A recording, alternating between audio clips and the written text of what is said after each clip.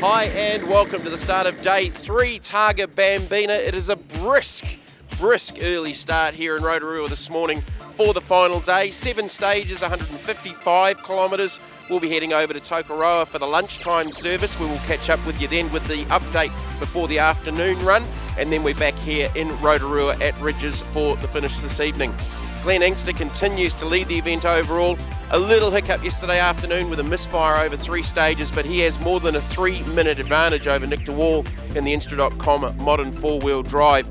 In Metal Man Classic, Bevan Claridge, he's got the job to do today out in front, but only by about 35 seconds over Mark Kirkbanand with Uncle Barry Kirkbanand not too far behind them. And in the Insta.com modern 2-wheel drive category, it is a furious battle between Rob Darrington, who leads in his BMW with Simon Clark and Mike Lee, likewise not too far behind them. The classic and the modern 2-wheel drive categories are the 2 closest categories that we've got here left this afternoon. So we'll look forward to catching up with you at lunchtime in Tokoroa. We'll see you then.